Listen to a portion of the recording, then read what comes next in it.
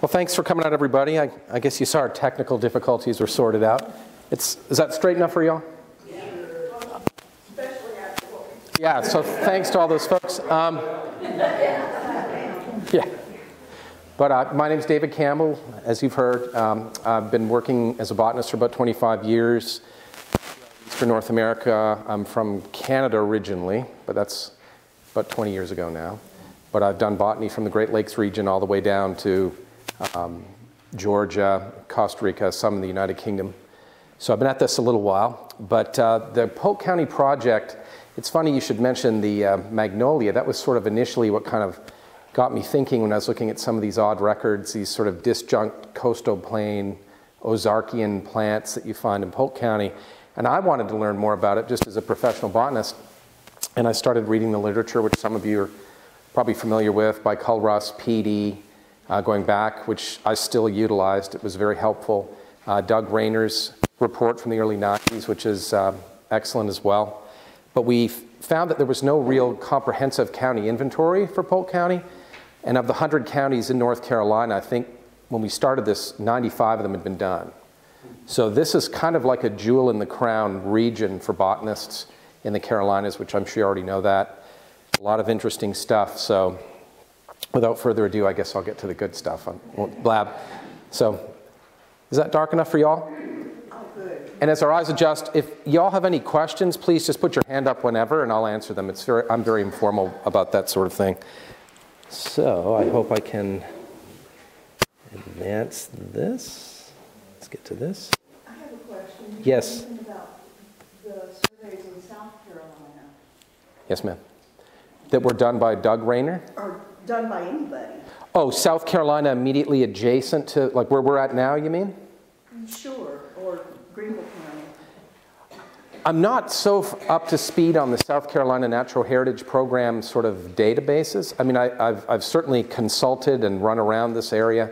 Culross Petey mentioned some things from this region. My impression is, for what it's worth, is that North Carolina is maybe a little bit more organized about the county inventories than South Carolina might be. I think there's a lot more basic field work needed to be done maybe in this part of South Carolina than North Carolina. I could be totally wrong, by the way, but that's just sort of the impression I get. But certainly if you take away the political boundaries and the state lines, in many ways the natural area here is kind of a contiguous thing that in some ways would make sense to kind of lump together even. But such is how it is. Okay, so as I was saying about the inventory, so we'll get to the good plant pictures in just a sec. So what was the point of it all? Why did we do this? Land managers need to know what's out there. It's real basic bioinventory stuff, like what do we have in Polk County? Where is it? How much of it is there? And so on.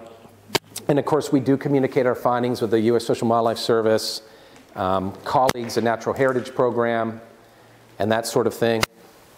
And as I was saying, it brings Polk County in line with the rest of the state that's had these sort of inventories done long ago. So how was this done? So consulted scientific literature, Natural Heritage Program databases, talked to colleagues, reach out to landowners through the Polk County's Most Wanted, which thanks for the plug there. I hope you all enjoy it. I write about one a month. It's usually a plant. I don't know if you noticed this, but I try to time it so that once you read it, you might actually be able to see it soon thereafter. Right, I think the last one I did was Cecropia moth, because you can find the cocoons now. So I try to make it so you can put it down and go, oh, maybe I can see that. Sometimes I don't do that. But we haven't run out of anything yet. So here's a nice photo of an Indian paintbrush by my friend Keith Bradley, who I'm sure some of you know. I've got a few of his pictures in here too. And that's an example of one of the articles. Interesting story about Indian paintbrush. It'll come to play here in a few minutes. Culross Petey, his specimens many of them are deposited at Chapel Hill Herbarium. And he did collect Indian paintbrush in the region back in the 20s near Tryon, not too far from the present-day railway station area there. I went to the area. It's been since sort of wiped out. But that's the kind of plant that wherever you find that, you'll definitely probably find something cool with it. It's an interesting thing to find around here. So Going from left to right, you know, we select the sites. How are we going to do this? Sometimes people will say, oh, come to my property. I've got some cool stuff. And you go out there and it's kudzu. And so, you know, and you say thank you very much because 99% of the time as you're walking out of there disappointed, you'll find something cool anyway around here. So I visited the sites. And as you can appreciate if you think about it, you know, if you go to a site at this time of year, you might be able to kind of discern that it could be worth coming back to later, but you're not going to see much. So I tried to visit some of the sites, or most of the sites, at least a couple, 3 times. You know, early spring, midsummer when it's stinking hot and everybody's inside, and the fall. And then, you know, we sort of type out the community types. For North Carolina, we're now at about 400 identified natural community types. That's a lot. And so I've spent a lot of time trying to find the congruency between what I'm seeing and what the other gurus or whatever think I should be seeing. So that's always interesting. But lots of hours spent, most of it fun. So what do we get? Found a new species of vascular plant that needs described, and I'll go into that here. Lots of new county and state records. Dozens, many hundreds of herbarium specimens, some being sent to USCH, Chapel Hill, Clemson, UNC Charlotte. The regional herbaria, we'd like to speak to one another and communicate and exchange specimens. So it's not of much use what I do if I can't communicate with y'all, you folks, the public, other scientists, or it gets lost. So let's get to the good stuff, right? We all know what that is, don't we? So that was on Tryon Peak. That's a nice bunch. We know what that is? Cypripedium parviforum variety pubescens this week, right? They changed that up. But it's always, whatever you call it, it's beautiful, isn't it? Okay, so here's a neat one that some of you may be familiar with.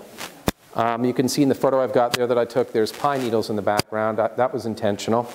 Sweet pine sap is one of our earliest flowering, late winter flowering plant species, usually detected by the nose, right? I've spent countless hours on all fours in the woods trying to find it. And on more than one occasion, the police did come. I'm not making that up. And I kind of think, who are the people that call, right? Anyway, so if you see a middle-aged white guy like me on all fours in the woods, it's probably bad, right? Let's be honest. But in this case, it wasn't. I was just getting my plant geek on, right? So the way I sort of liken this is, you know what a ventriloquial sound is, right? This is like a ventriloquial smell. You'll think, oh, I'm on it now. I've got it, man. And then you can't find it. And they're just poking up through the duff, right? And so it's like, I'd say 9 times out of 10 when I smell this, I never find it. I never find it. I think one time only have I found it by sight when I was like, you know, you get lucky once in a while. But prior to this, it hadn't been seen in Polk County for decades that we knew. There was a report, I think, Sugarloaf or somewhere where somebody wrote, I can smell it, but we can't see it. That's at the end. Yes? What does it smell like? To me, it smells like cloves. And when I think of this plant, I think about like a warm day in late February as you're going over a ridge. It likes pine oak heath, acidic.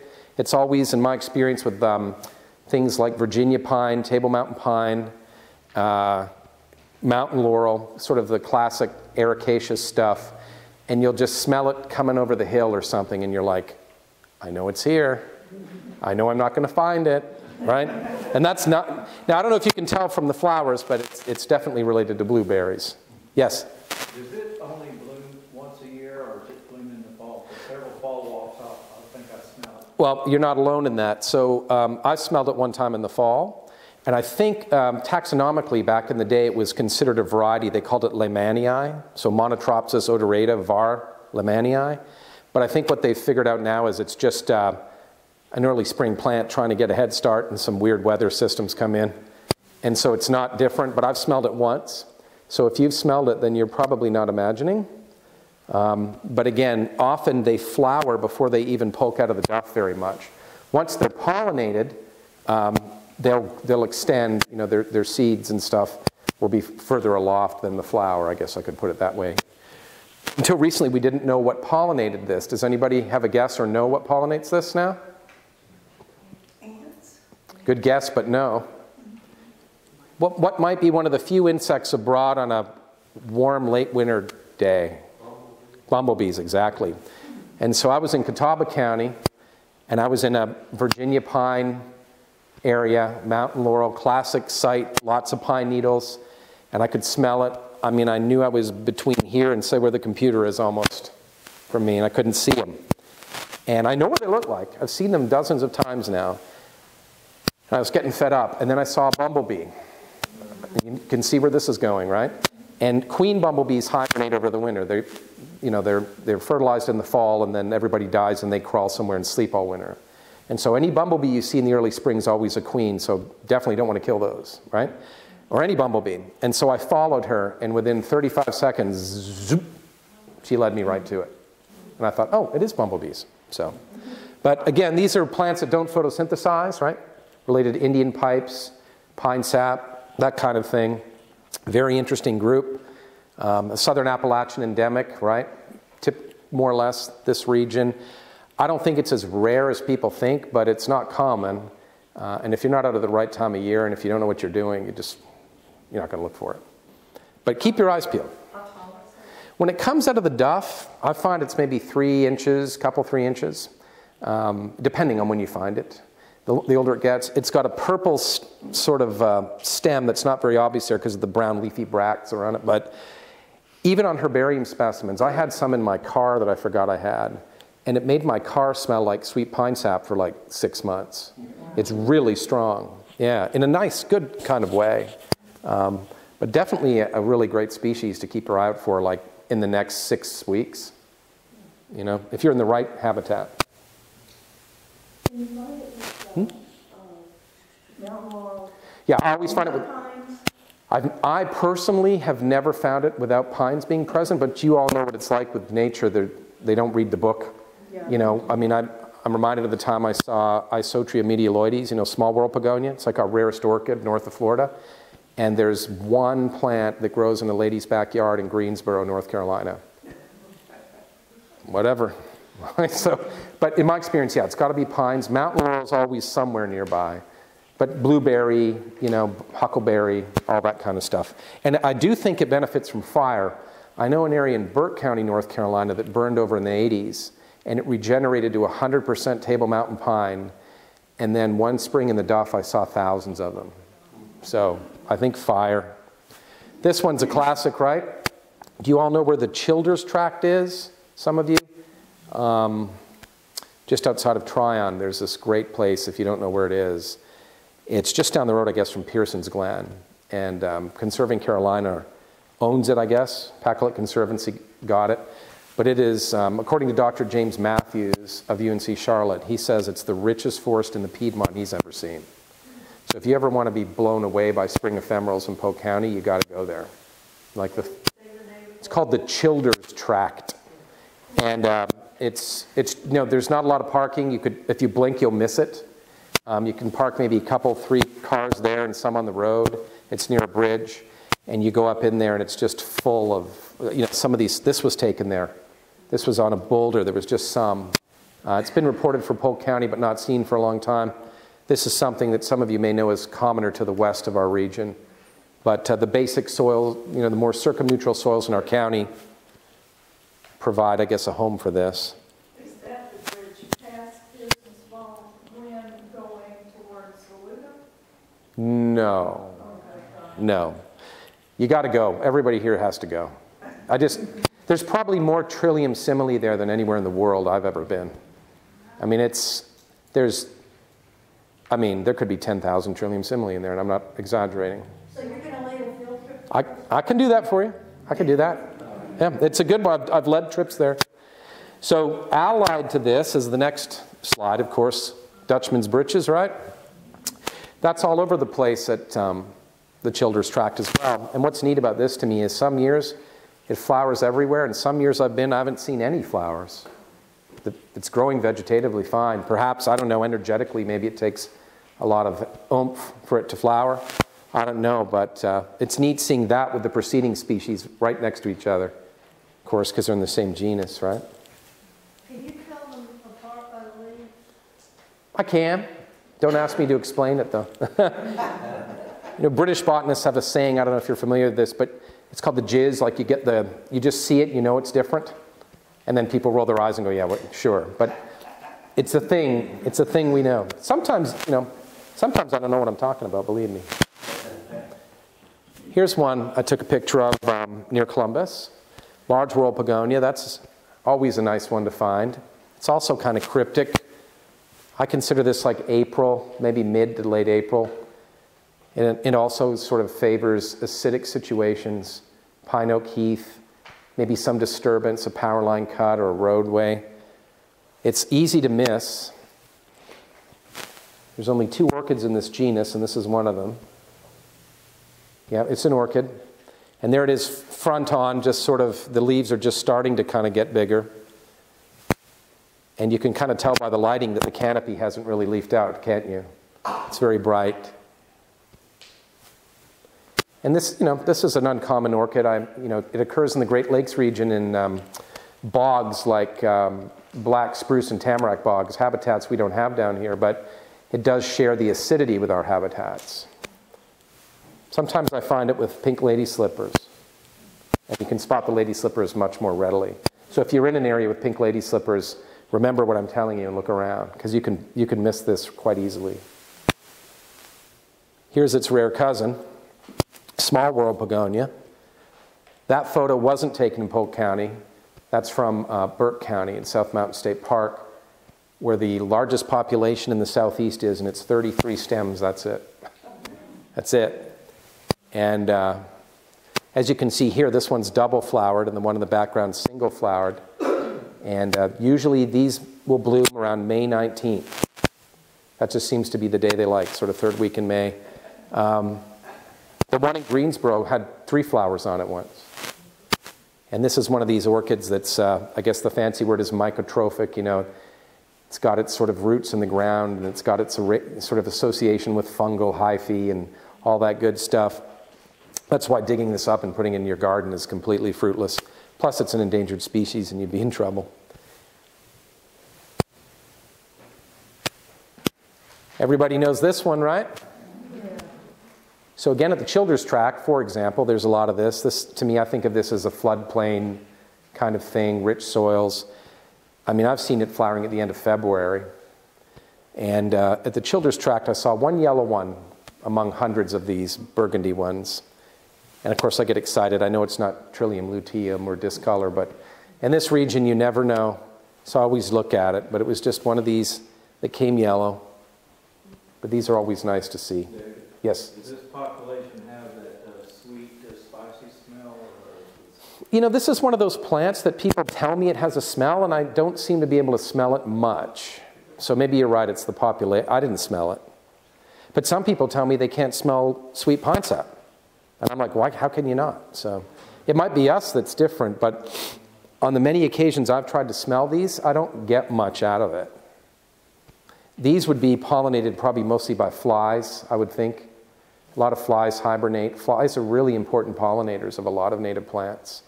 And I guess the theory would be the kind of funky smell would attract them, or the color. The mottled color in the red might remind them of something decaying. I don't know. This was one we just found last summer along the Green River. This is an uncommon spiderwort, Tradescantia virginiana. And Dr. Matthews and I were just going under a fence, again on all fours. Here we go again, right? And I was like, hey, that looks like Tradescantia virginiana. And it was. So I took a picture of it.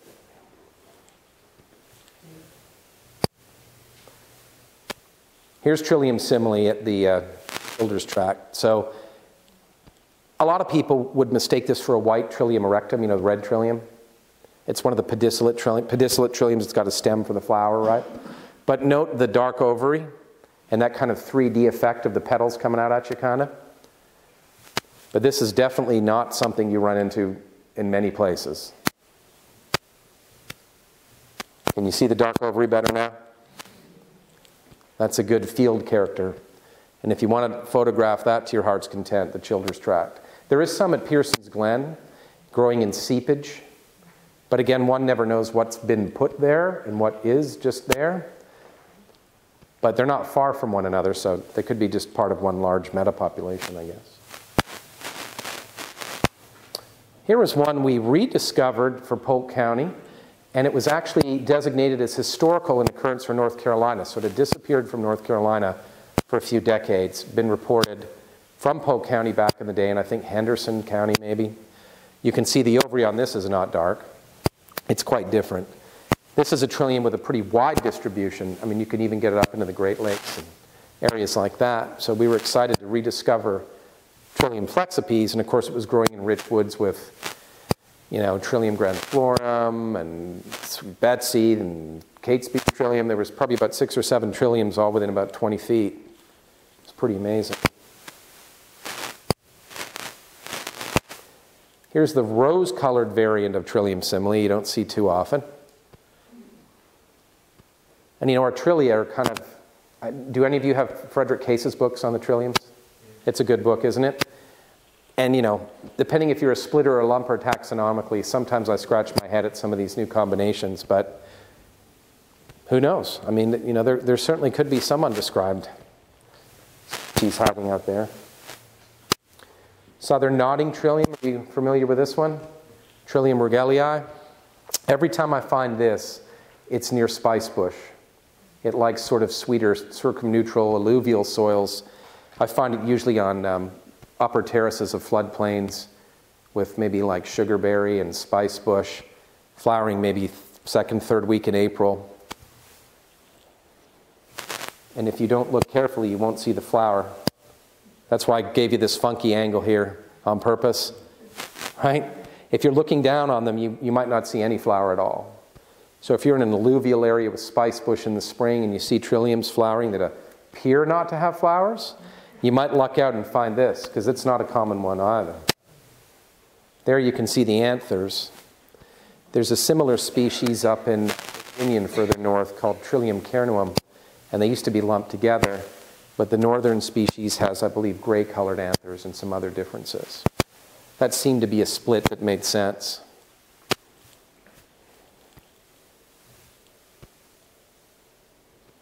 Piedmont ragwort, anybody ever seen that one? Yeah, where did you see it?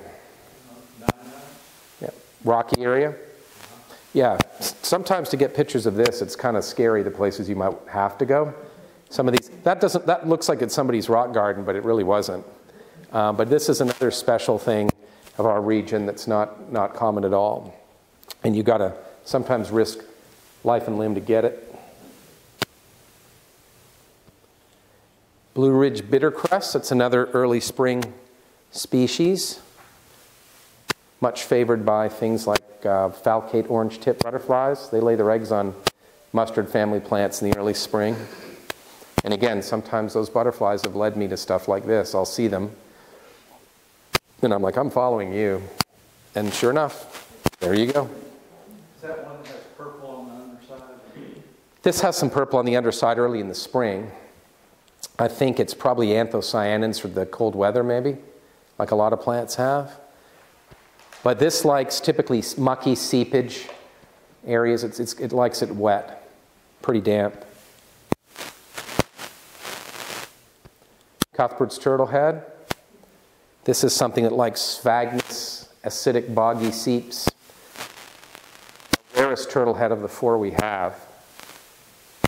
A very interesting distribution, sort of coastal plain, and then skips to the Piedmont, then some in the mountains. It may have had a wider distribution, of course, before we wiped everything out in between, right? But it's strongly 4-ranked. The color on that picture doesn't do it any justice, really. But the leaves are sessile, they clasp the stem. So even if you're somewhere in the winter, you can tell by the twigs if you look carefully. That's how I found a population of them once, was in the winter. And then I came back at the right time of year and there were hundreds of them. It was just incredible.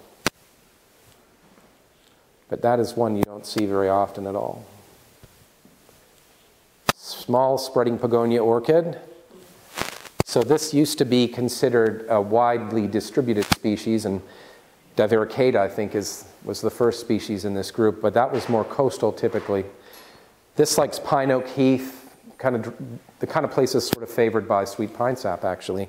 When it's not in flower, you'll walk by it, think it's a blade of grass. I think it's rare, but I think it's underreported. But if you ever get to see this in real life, It's beautiful if you can look at the labrum. The lip is so much detail there. It's a really nice one to look for. Here's another good orchid for you. Swamp pink. Likes the same kind of places that Cuthbert's turtlehead does. Pitcher plant bogs. More common at the coast, but occurs in some boggy seeps in our region. Excuse me, what elevation? Would this be? Yeah. For this one? 900 feet.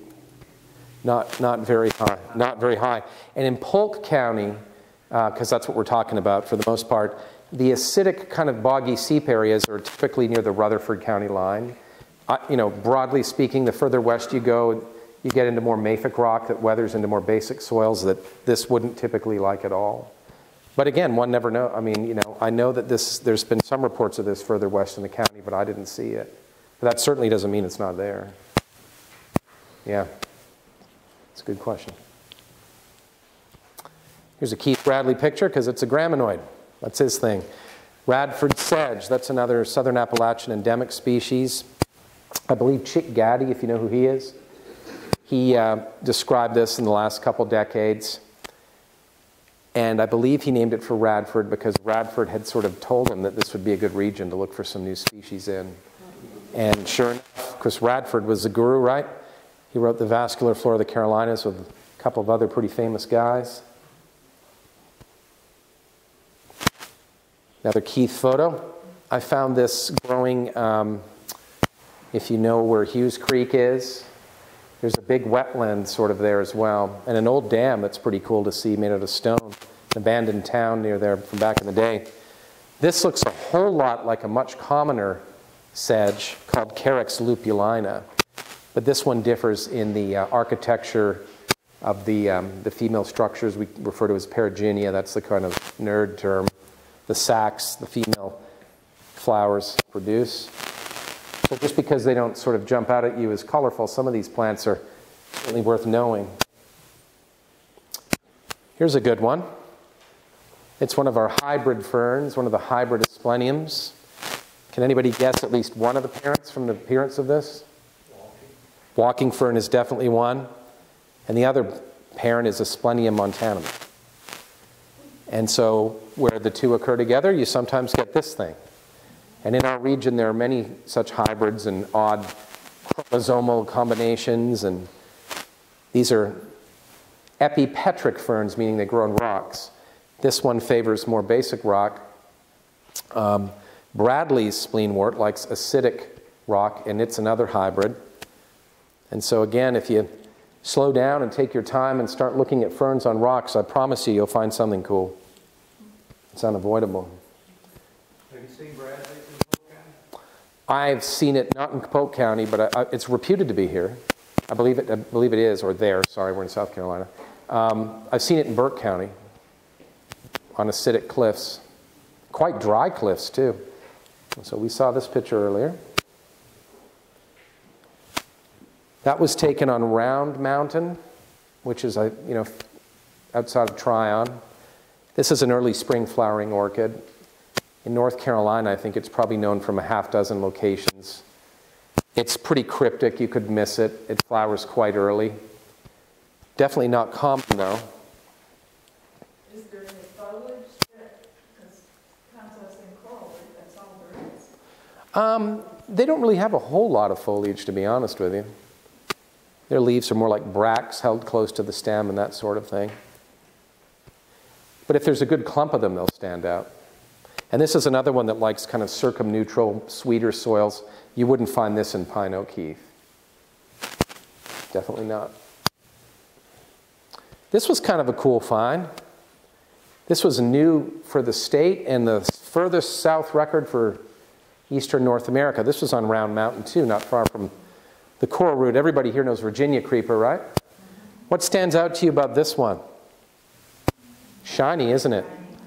And it's not climbing up stuff because it doesn't have the sucker discs like Virginia creeper. It sort of just scrambles over stumps and whatever. But the shininess, this is the creeper you find in the Great Lakes region. And so discovering this, I think the nearest known locality was one in Virginia, maybe 300 miles to the north. And this was near the summit of Round Mountain. My theory is you know, a lot of frugivorous birds will eat the fruit, and this is on a flyway, and they may just alight on the mountain summits and defecate the seeds out.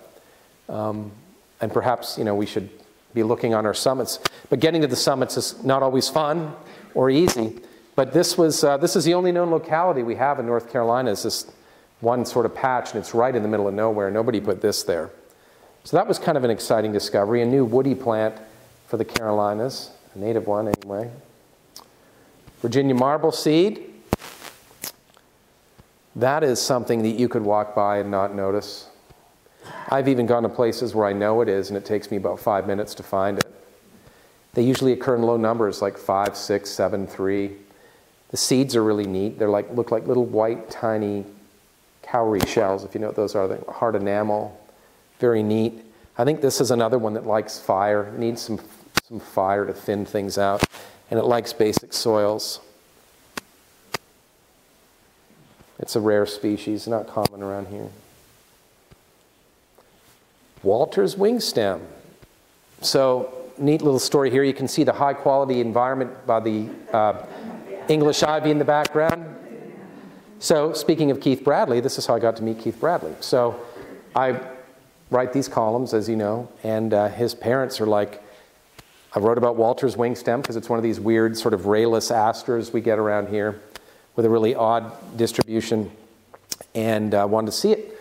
They said, well, we have this on our property. And I was like, oh, great. And so I come up to the property, and they have a lovely home in Tryon, and I sort of pull up, and I noticed that they have these like pitcher plant bogs they've made there with all kind of pitcher plant hybrids, and I thought, wow, somebody is into plants around here. They got sundews and Venus flytraps and pitcher plant hybrids. And, you know, his dad comes out and greets me, and we go around the back, and I see this hill covered in English ivy, and I thought, oh, this is going to be another one of those visits. And it wasn't. Apparently, Walter's wingstem is really cool with English ivy and Oregon grape and all the rest. It was just growing up through it, 5, 6 feet tall. There were dozens. They couldn't care less. Now, it might affect how well their seedlings do. I don't know. And there was some butternut nearby that was producing fruit and wasn't cankered. And there was another rare plant called world horsebalm. I'll show you in a minute. It was growing there, and I thought, well, that's good. That's a good thing. David, yes? right after your column came out about that, Uh-huh. was that last year? Or I think it was a couple years ago. at any rate, some of us Oh, did you? Oh, that's excellent. Yeah, anytime you find this, it's a good find. It's not common. But, you know, the Bradley said, you know, our son's a botanist too. And I said, oh, is he?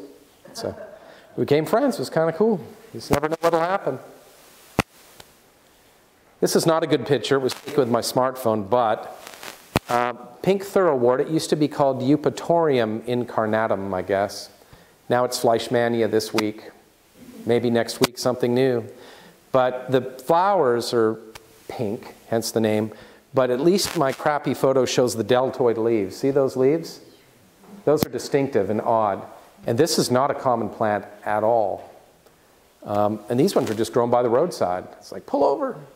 There were 200 of them just kind of there. So again, you guys know, you never know where you find stuff.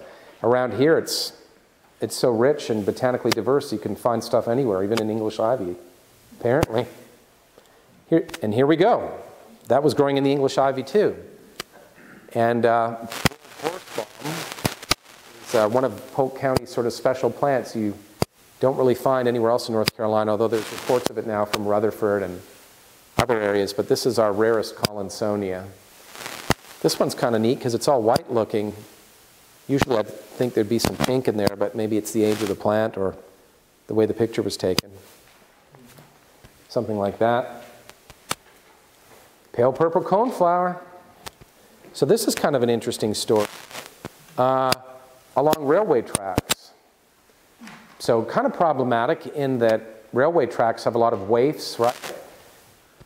A lot of botanists will turn their noses up at things because railway tracks often have invasives, but this was also growing near big blue stem, little blue stem, and Indian grass, and less than a mile away from Colross Petey's Indian paintbrush collections and some other prairie-like plants.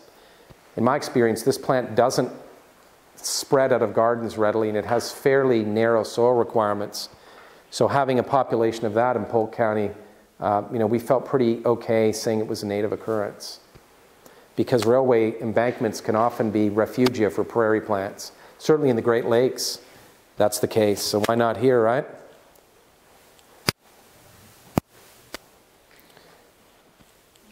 Deceptive spiny pod. You all know Matelia caroliniensis, milkweed vine, if you want to call it that.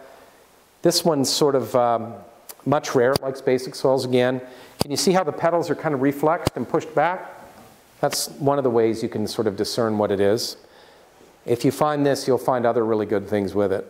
You never won't find good stuff with this. It's a pretty neat species.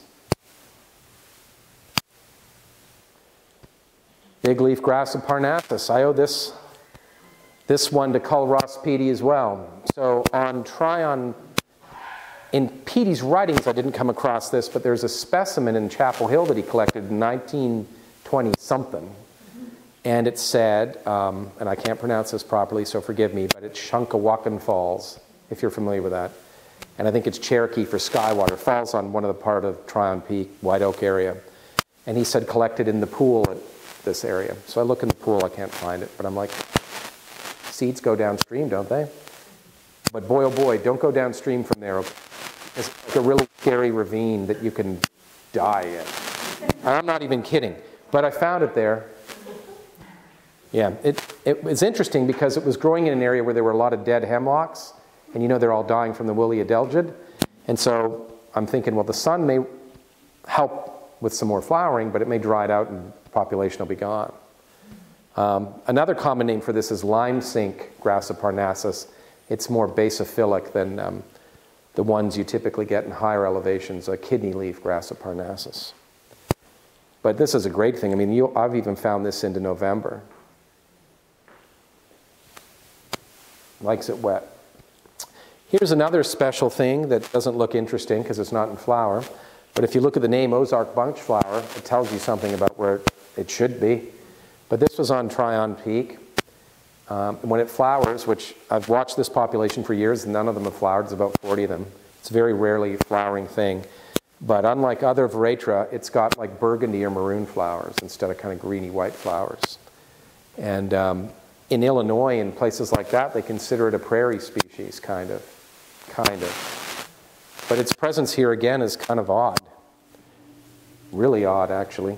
It's the only known locality. Well, no, I think Patrick McMillan found some in Jocassee Gorges. But those are the only two we know of for the Carolinas. So we talked about this earlier. And that's where that was from. Right near Columbus, there's a little creek. And there's some streamside flats that have things like netted chain fern and cinnamon fern and things like that. And growing in there is Nyssa biflora, which is like a more coastal plain, kind of black gum type species. Laurel leaf catbrier, climbing hydrangea, these sort of coastal plain disjuncts, and about 200 of these. And so, yeah, I mean, I suspect that there are other populations unknown to us, because when it's not in flower, and if you're not into it, you might not really think much of it. Winter would probably be a good time to look because of the evergreen leaves. But it's here. You have any theories why it's there? Well, I do believe, if I'm not mistaken, that do you guys not get this around here in South Carolina too at all? Are there not some old records? Or am I way off the mark, maybe? There are some old records from Iredell County in Statesville region, in boggy areas. I guess, we're kind of in that isothermally belt here, are we not? It's a little bit warmer. It could be one of those things where it's just enough right for it that it can make it here. It's not a very satisfactory explanation, I guess, but it's here, I got a hike in Montreat, North Carolina, and I believe oh, really? there were several in the woods there. Really? Well, that may be so. Now that would be Buncombe County, maybe? Would it? I believe so. Yeah, I mean, certainly, like, our knowledge of the distribution of plants isn't nearly as good as you might think. Yes? When do they bloom? That's a good question. I think June, May, June, early, pretty early. Yeah, it would definitely not be the summer, I don't think. I don't bump into this too much in my line of work because I'm usually in the Piedmont or the mountains, so I actually can't recall. But I would think maybe May, June would be a good time. But again, if, you know, Rayner had a population that he had found near Big Level in Polk County that I went to his site and I couldn't relocate the plants because it looked like there'd been a lot of disturbance. Ross Petey found one. Here's more. You got to know we haven't found them all, right? So keep your eyes peeled. Now would be a good time to look. This is not very interesting, is it? Except that it's another one of these things that, you know, is rare and not typically distributed here. But this was found, not by me, but Pam Torlina found this, I think near Pearson's Glen, but in the woods. And since then, we've looked for it. Mm-hmm. We can't find that, but we found ambiguous. Yeah, yeah. Yep, ambiguous around, and then there's Montana and a bunch. This one's at least distinctive enough when it's in flower. Ambiguous name. Well, here's one you don't want to run into, right? Poison sumac. This is mostly coastal plain, but in Burke County, Rutherford, McDowell, and Polk, and boggy seeps, you run into this. And it's beautiful in the fall. I don't know if you've ever seen it. It's orange. We found a really cool boggy area in the fall by seeing this across a field. And so a friend of mine named William Moy, some of you may know him, he's a botanist as well. And he sort of jumped out of the car and jumped over someone's fence, which he shouldn't have, and ripped a piece of it off and proceeded to rub it all over my car door, because that's what friends do. And I was like, thanks for nothing. Then we went to the bog and found like all kinds of cool stuff like iris versicolor and a bunch of other things. And I don't know who owns that property, but thanks for letting us get on it, I guess. We didn't get shot. So Nestronia, does anybody know this one? What can we say about Nestronia? Well, you, of course, know all of these. I can't tell you anything new. What's cool about it? Well, it's separate male and female flowers, Mm-hmm. and it's a parasite on, hemiparasite on the oak. Right. And this is a male plant. Never in my life have I seen a female plant. I've never seen fruit. And it's one of those plants that, you've got male plant, female plant, kind of like hollies. But if they're not close together, it's not going to happen. And even when fruit is produced, my understanding is there's a fungus now that sort of damages the fruit. I believe Native Americans, I think there was a name conjurer's nut. I don't know if they felt by wearing it, it would bring them good luck in hunting or that sort of thing. It doesn't look like much of anything. It looks like an opposite leaf blueberry. It's a shrub. It's in the sandalwood family, along with things like buckleya, if you know what that is, or buffalo nut, that sort of thing. The flowers have a heavenly smell, and they're pollinated at night by tiny moths that nobody pays any attention to. So, but look for it. Now that you know, Nestronia. White irisette, that's one of our specialties around here, isn't it? So this is federally endangered. I think Polk County's got to be the heart of its range. I've seen it in Burke, Rutherford, Polk. I think it may be in Henderson, and I think Greenville County has it, right? If it's not in flower, it looks like grass. You wouldn't pay attention to it. But again, another name for it's isothermal irisette, that sort of region we're in here. That probably accounts for a lot of our oddities, really. It likes sort of woods that don't have a very heavy canopy, I find. It likes sort of thin woods and kind of not much going on in the herbaceous layer to compete with it. But keep your eyes open for that. That's common, but I just wanted to throw it in there because it's so cool. Right? I mean, it looks like it's from another planet. Doesn't it? So I don't know, I just put that in there. Why not? It's cool. I wish we could see it right now. Climbing hydrangea, thanks to Keith Bradley. Again, if you're in the coastal plain, you wouldn't care. It's common. But in this, you can find it in a few places around here. And you definitely wouldn't find it in most of the Piedmont or mountains, for sure. It's just another one of these disjunct, coastal plain, mostly types of things that we get in this region. We have tons of it at our house. And where is it growing in your house? I mean, what's the situation? Oak trees Is it a bottomland though, near a creek at least or something? Yeah. We've got it in our yard. It blooms. Okay. Okay, yeah. I think it's got to be fairly open bloom. Yeah, I mean, I've seen it growing vegetatively in the shade, but I think usually when I see it in flower, it's at the edge of the woods or something where the sun gets in. I won't say all the time, but typically, again, where I find this, my spider senses go off, and I think, okay, slow down and start looking for other cool things. And usually, almost always, I'll find something weird with it. But it's just a neat vine. It's just a climbing hydrangea. What a good idea, you know? With Bill Stringer, I was asking about a particular ground cover. Okay. And he said, oh, that's climbing hydrangea that's not climbing.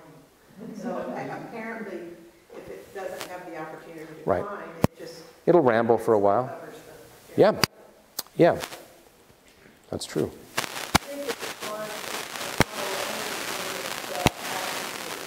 That would make sense. Yeah. That would make sense.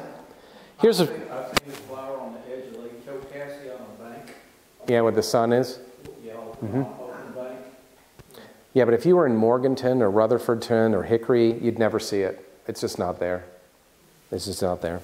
This is a bad picture of an oak I don't run into a whole lot. Quercus muhlenbergii. I think another common name is rock chestnut oak sometimes, but that's interchangeable with other such things. It's not at all apparent, but the teeth on that are more pronounced than your typical chestnut oak, and it likes basic soils. In the Great Lakes region, it grows on limestone flats called alvars, which are unique habitats with a lot of weird stuff. And to me, it's neat to see things I grew up as a kid growing here, but in totally different situation. For example, black oak here in the Great Lakes region, it looks like scarlet oak there. The sinuses are so deep, it's so deeply in sort of the lobes and such. It looks like nothing like what it does in the Great Lakes here, but the acorns are the same. So, I don't know. Behave. Adamasco, not rare, but I thought that was kind of a neat shot of it. So, I like to see it. It's poisonous, don't eat it. It'll kill you. But we like that one. Ah, thanks, Keith. So, this grows on Buck Mountain, Cedar Cliffs, if you know where that is in Polk County. There was a record of this from 1890s collected by a guy named Townsend. Petey references it in his writings and says something to the effect of, collected by Townsend, to whom we owe much to our rare species, or something like this, more eloquently than what I just said. Hadn't been seen for a while. I guess 100+ years is a while. But there's a bunch of it up there. And again, funny, kind of prairie-ish, right? But then sometimes grows in rocky seeps. I think like at Chimney Rock Park, for example, if you've been there. Beautiful plant. Stop. Ah, this is what Polk County's known for, right? Allegheny spurge, it grows along the Green River and its tributaries. I think Greenville County has it, doesn't it? This is one of those species that's much commoner in like Tennessee. Likes limestone basic, so that's probably why it likes the alluvial soils, I guess, of the Green River area. Flowers really early, like in the spring, super early, like March, maybe. Leaves are evergreen. I think Alan Weekly considers it a senescent species. I think he feels it's kind of naturally just kind of winding down, but I've seen whole hillsides of it in other states, so it doesn't look like it's winding down there, but it's a beautiful plant. Just all the intricacies and variegations and whatnot. Only from Polk County in North Carolina. You all know this one surely, right? Dwarf flowered heartleaf. So Hexastylus, without the flowers, we couldn't tell you what this is, right? But here's something I've noted. I've seen this in almost every county it exists in. It's a federally threatened species. Sometimes you'll encounter it in really big numbers where it is. And in places like Catawba County, the leaves are bigger, and it grows under mountain laurel in ravines that are north-facing, northeast-facing, maybe even with some beech. And the leaves are bigger and less variegated. And in Polk County in neighboring South Carolina, it likes to grow around sort of these seepy springhead forest situations, often near sphagnum. I find the leaves are smaller, and they're more variegated, but the flowers are the same. So you could lose a lot of sleep over this genus If there was a new species just described, I don't know if you know it, it was described, I think, by a European worker. It's known from one population in Caldwell County, and he called it Asarum rosei, after Mark Rose, I think, or I think that's his name, the gentleman who discovered it initially. Its leaves look like galax. He should have called it Hexastylus scalacifolia. So he described it as Asarum because the Europeans don't recognize Hexastylus. And when we were talking about it, Alan Weekly goes, well, I'm just going to call it Hexastylus. So if he says that's good enough for all of us, I guess. It's a cool plant. This is another thing that's much commoner west of our region, yellow honeysuckle, likes rock outcrops, mafic rocks, amphibolite, basic soils. Beautiful, beautiful honeysuckle. I'm not sure if y'all get it down in this county or not. You might. Has anyone seen it? It's in Greenville. Yeah, that makes sense. But again, when I find this, I find other good stuff. This isn't going to be a junky area. It's going to be in a good habitat. And you'll have had to climb up to it probably. Or down to it, maybe. Does it smell good? Yeah, I think so. It's a nice one. Roundleaf serviceberry, Amelanchier sanguinea, another rock outcrop thing that would grow with the preceding species.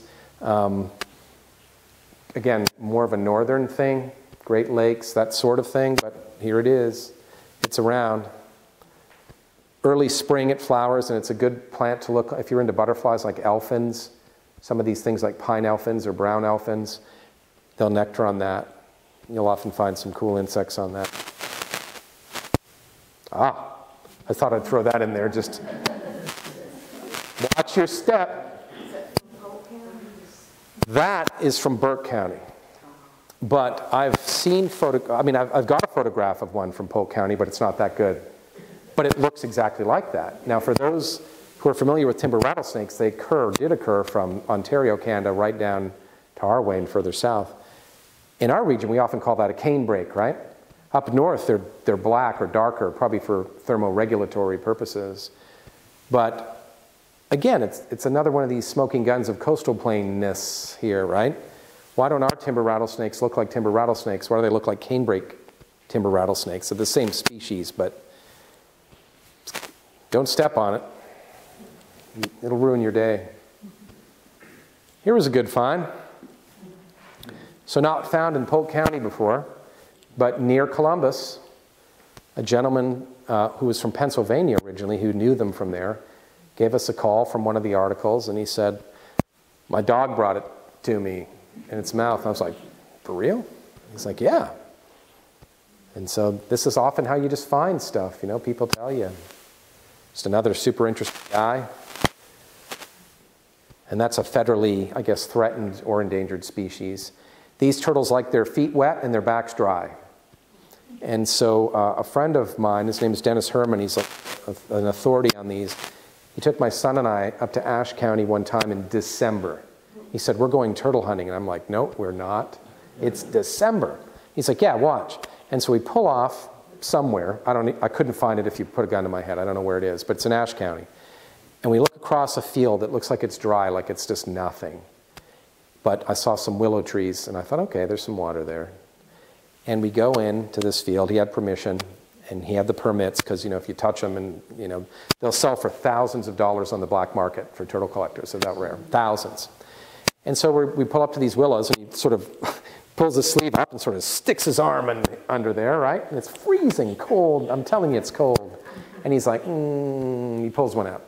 No joke, I'm not joking.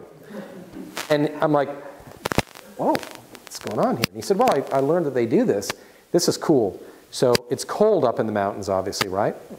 And the turtles are kind of underwater, and they do a neat trick. They get their oxygen through diffusion through their cloaca, which is a fancy word for their posterior hole, so to speak.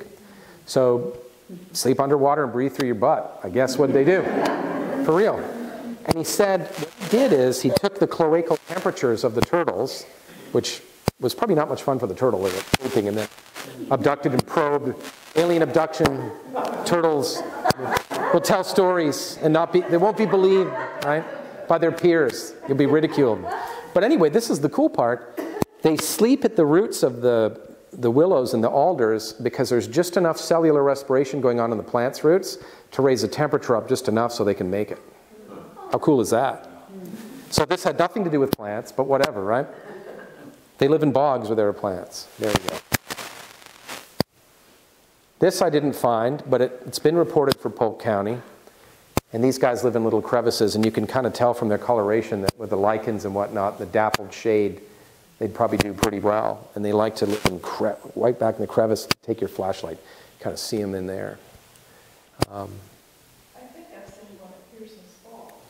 Oh, I'd very much like to see where. I don't disbelieve you. I looked for them. I didn't find them. That certainly means they're in Polk County. But if you've seen them in Pearson's Falls, was it in like a rock crevice kind of situation? Yeah, maybe. Yeah, that would work. It has the rock shells. Yeah. Sometimes they get into trees. They're quite arboreal. They actually belong to a group of salamanders that are commoner on the West Coast, and on the West Coast they get into trees. There's a theory that back in the day here that they did live in big hollow trees, and they kind of, use the rocks now because the large trees have been removed, but who knows? They seem to like the rocks a lot. And this salamander's like 4 inches in a bit. It's pretty robust. The picture doesn't do justice to how big this thing really is. So keep your eyes peeled for this. All right, I'll go through this fairly quick because I don't want to bore you. So here's the new plant. We think we found a new species of yucca, and it frequents floodplains, and it grows below the rack line sometimes. It's underwater sometimes. It hardly ever flowers, and when it does, the stalks are 13 feet tall. I'll show you, I've got pictures. And I presented this very part of the slideshow last year at the Rare Plant Conference in Chapel Hill, and it was generally agreed this is something new and odd. Carl Ross Peaty in his writings mentions Yucca filamentosa, which this is clearly allied to. If you know what that is, that's our common rock outcrop kind of yucca drywoods. He says they grow at the base of mountains, which to me means they're near streams, and it rarely flowers, he says. So this is an odd place for yucca, because when I think of yucca, I think desert, don't you? Cactus, Arizona, just all of that. Well, this isn't that. Okay, so here it is growing under rhododendron maximum with a creek behind it. Now, you might think, if you ran into that once, you might just think, oh, somebody put this here, or who knows, it's a one-off, man, it's whatever. But we kept running into it. I kept running into it, and I thought, and then, oh, some of them are like the size of the front of a Volkswagen Beetle. The biggest yuccas I've ever seen. They're massive. They're big. You'll see. So there's some of it growing in Catawba County, but I'm including this because we found it in a few surrounding counties now, growing right next to a creek with river cane. That's not the kind of place you would want a yucca wouldn't grow there. These plants are literally buried underwater sometimes. So that was kind of a hint. So they haven't been described and named yet? I'm in the process of describing it now. All right. Yep. And here it is growing with leucothoe, dog hobble, right? In a floodplain. And there are hundreds of them. And look at that. There's like deposition from flooding on it. It's not a great picture, but you can see. And there's the creek behind it. These are all different plants I'm showing you. There it is growing in the muck and the yellow root next to it. That's not an associate you would expect. There's a population of them right near the creek you can see, and this is in Polk County. We found it in Greenville County, South Carolina. Yeah, this is all new. There it is. Now this to me is a cool picture. I've put note abrupt line likely due to hydrology at toe of slope. Well-drained sunny uplands conspicuously lack yucca plants, which is exactly where they should be, right? And that's all New York fern growing in there with it. But see how they just stop. And you know, yuccas, when they produce seed, they're tiny little papery seeds. They'll blow everywhere. I guarantee you, yucca seeds have blown up that hill at some point. There isn't even one. They don't want to be where it's dry and sunny, which is where they should be. There's Dr. James Matthews next to one. Sort of gives you an idea of the size of the average one. Fairly, you know, it's pretty robust. And it's growing with, I'll translate, green dragon, spice bush, and moonseed. Those are all fairly basophilic, you know, circumneutral soil. I don't think yuccas tend to favor one pH over the other, per se. But those associates are weird associates for a yucca plant. And there's Dr. Matthews again. You can see the river cane there. I don't know if you can see, but that's quite a sprawling plant there. That is a big old plant right there. So he's doing his measurements. That's like a jungle, isn't it? I mean, that's like a jungle. It's really, really dense. Okay, there's Pamtorlina. Look at where it stops flowering. Yeah, that one was 12.5 feet tall. And when they do flower, I think in 25 years of whatever, we've seen it flower 3 times. Thousands of plants 3 times.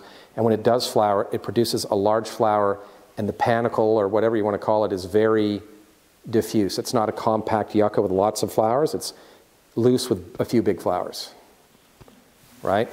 But that is tall. And the stalk is bare? Well, that one, it's hard to see because of the background isn't very good, but it produced flower but no fruit. So we were too late for the flowers, and it didn't produce any fruit. Last year we were looking for yucca flowers, and we found some on rock outcrops of Yucca filamentosa, but then rain came and destroyed them. So it's like, I think these plants, these yuccas, are very long-lived, and if they don't produce fruit one year, they're like, oh, who cares? We'll be here another 100 years. It's fine. Yes? Do you think it's because of the moist ground area that's why they don't bloom? Because out west, the blooms are that tall. They're covered with flowers. Well, I'm so glad you mentioned that, actually. So we were thinking, well, maybe it's getting big, and maybe it's being weird because of the wetness, right? Like the theory we were working with was, well, alluvium tends to be richer. The plants are getting more nutrients. They're just like big old plants, right? It's wetter and that sort of thing. But talk about serendipitous luck. Okay, that's kind of a long one, but can you see how big the flower is there? These people who live on the Green River dug up some yuccas from down below years ago and planted them by their house, and it's totally dry pine oak heath. And the plants still continue to phenotypically look the same as if it was growing where it was wet anyway. So that tells me there's some genetic basis for what we're observing. Talk about lucky. Talk about lucky.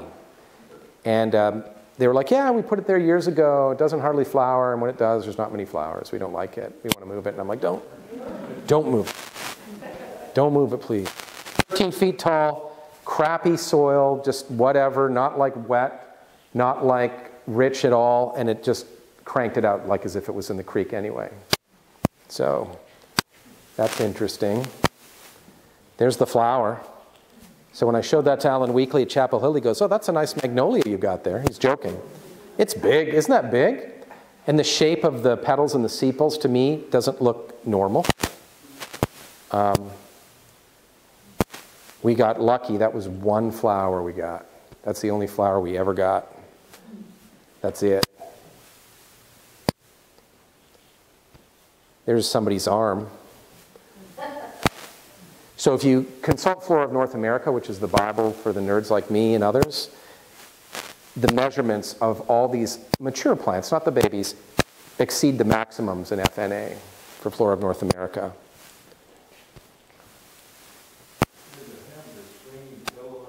It does have some filaments, and so it's got to be an allied species. We did some genetic testing. We sent some samples to Korea to be analyzed, and they indicated that there's a sibling relationship, but some difference. They had some difficulty extracting the DNA because of the leaf is so thick, but we got enough to know. Yeah, if you were to pass a small one somewhere, you would see it filament, and you'd just think it was Yucca filamentosa. You wouldn't. Yeah, they're definitely sibling species or something to that effect. Okay, here's all the boring numbers, okay? So I did the numbers. We're not going to look at those. The numbers. Comparing. It's boring. Okay, the chart on the left will tell you something. That's the scatter plot. Orange is the one I'm calling palestrine yucca, the new one. That's that's a statistically significant difference. Width of the leaf, not so much, but still yet some.